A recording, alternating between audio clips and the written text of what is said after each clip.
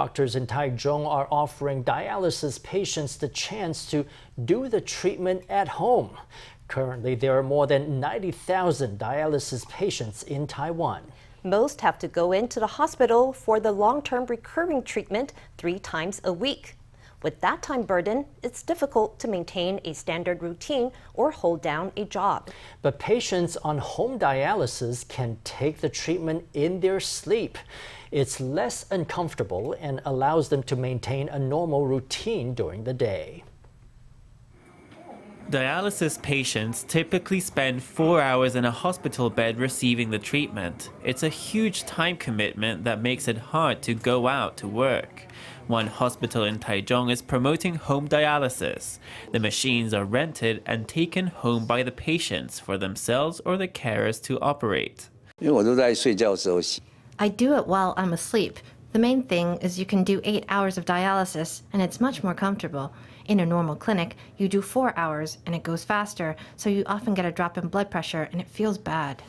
Remote surveillance systems can be used to ensure the safety of home dialysis for the patient. The patient's condition is being continuously reported back to the hospital. Our attending physicians on site can receive reports if there is anything going on with the patient on home dialysis. Traditional dialysis in a clinic, where you have about 4 hours a day paid for by the NHI, is almost free. All you have to pay is 150 NT a month for a booking fee. Dialysis at home is very different. It takes 8 hours a day and costs 9,000 NT a month for machine rental. But you can do dialysis at home while you sleep and live a more normal life. It happens at night while you sleep, so it doesn't occupy any of the daytime at all. The dialysis occurs more slowly, so there's no discomfort, and when you're done, you can go to work as normal.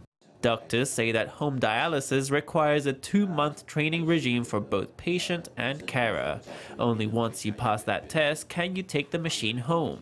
They hope the government will put the fees for home dialysis on the NHI to give more dialysis patients the option of home treatment.